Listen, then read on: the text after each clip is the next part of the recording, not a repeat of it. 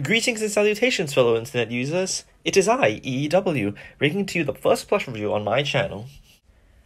Today, we're going to review one of the most elusive plushes in the plush community, the Changi Airport Space Pig.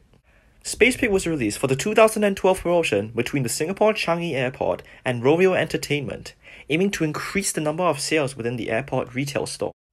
When you receive Space Pig from the Changi Airport promotion, he would arrive in a plastic bag, as the typical Changi plush would. Space Pig was available during the 30th of November to the 6th of December of 2012.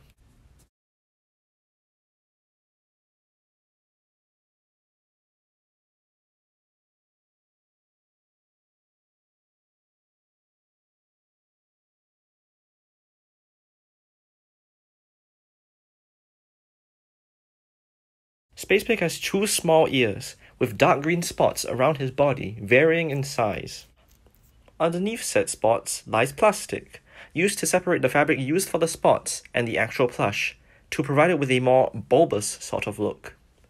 Underneath his mouth is what seems to be a double chin, a feature never seen in another Angry Birds plush, Commonwealth or not. It really is a shame that Commonwealth never made an official Space Pig plush, as it would have completed the typical Commonwealth set, having X number of birds and a pig plush.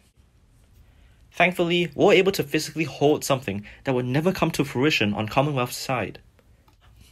Due to Space Pig only being available in Singapore at a certain period of time, these are incredibly hard to come by on sites such as eBay, but are incredibly common on Singaporean second-hand markets such as Carousel. However, Carousel is limited to people within the region and typically requires you to meet with the seller to acquire the item.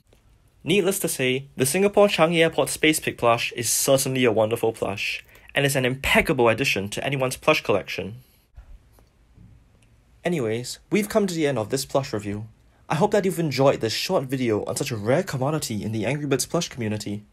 If you have any constructive criticism, please feel free to jot it down below in the comments. With all that out of the way, I bid everyone farewell. Have a good day.